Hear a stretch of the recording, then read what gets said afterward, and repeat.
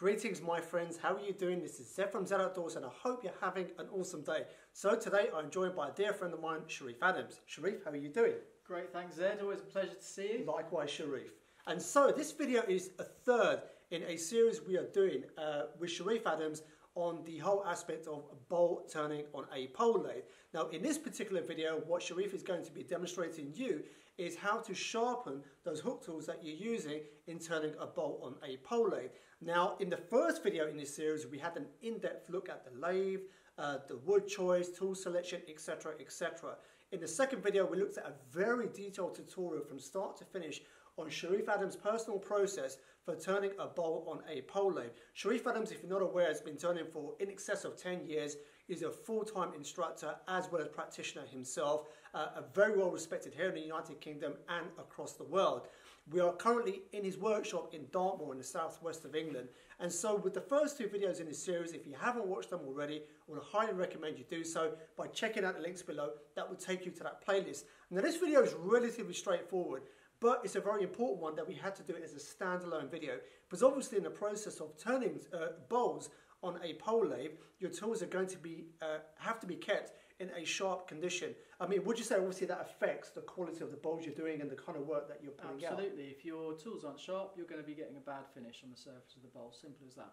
So I'm going to jump behind the camera and hopefully I look forward to seeing myself, Sharif Adams' personal process for sharpening the bowl lathe hook tools.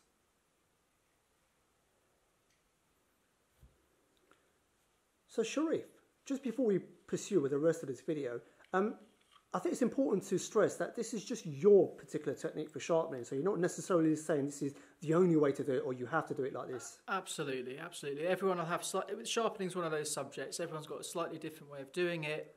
No one is more valid than the other. This is just the way that I've always done it. It's really, really simple. It's yeah.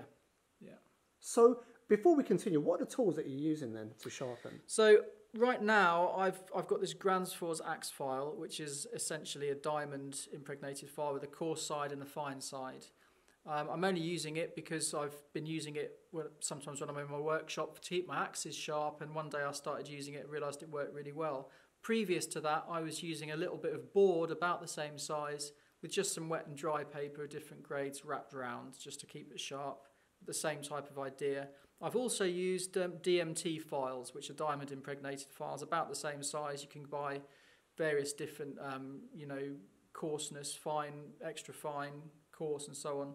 And I tend to use just the fine or the extra fine ones for sharpening the hook tools because I like to keep them sharp rather than letting them go really blunt and having to do a lot of work on them.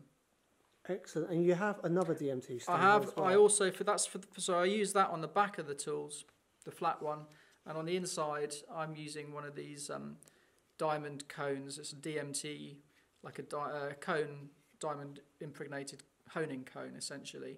And you can get these in all sorts of different grits as well. I think this is an extra fine one, I'm not entirely sure, it probably says it on it somewhere.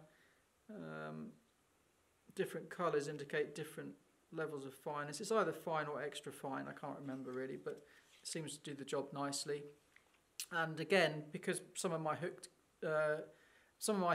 tools are quite tight, sort of small hooks, I find this fine cone is really, really good for the job.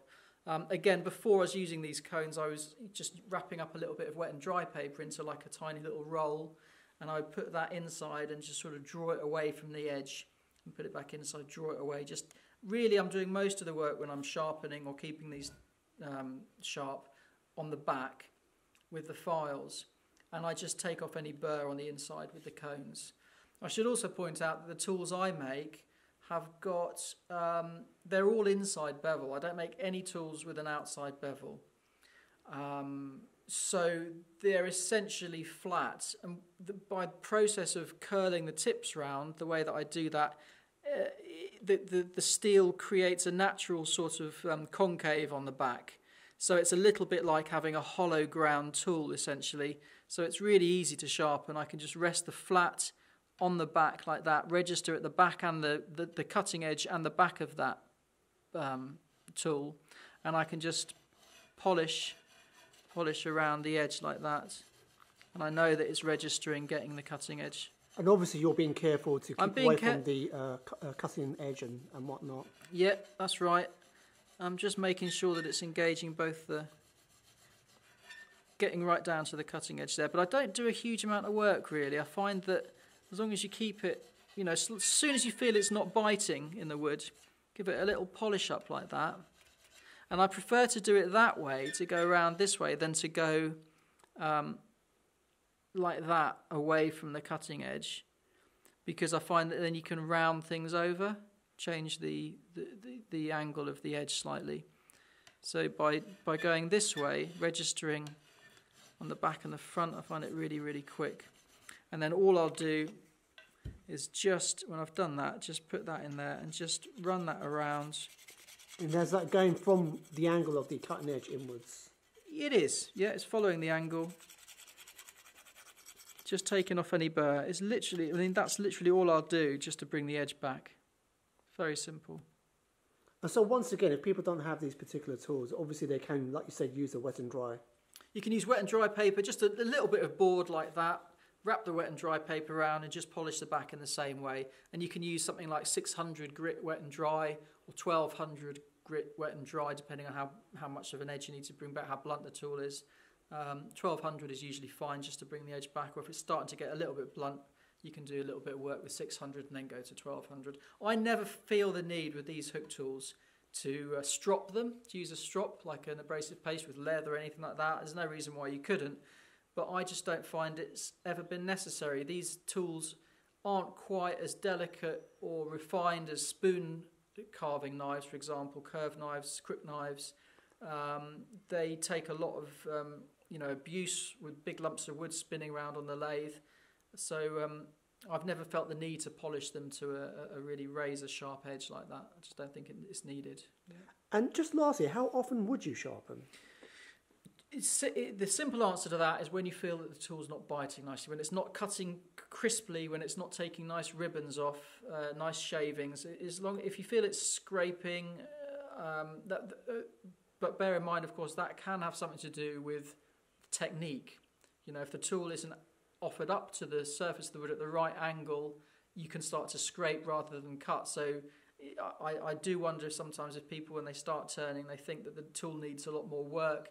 Actually, it's just the angle of presentation that they need to make an adjustment with. But if you're getting the angle of presentation correct, and you feel that it's not biting crisply, it's not taking a nice cut, leaving a nice finish, cutting nice ribbons, then get the sharpening stuff out and give it a little bit of a tickle up, and you should find that sorts it out.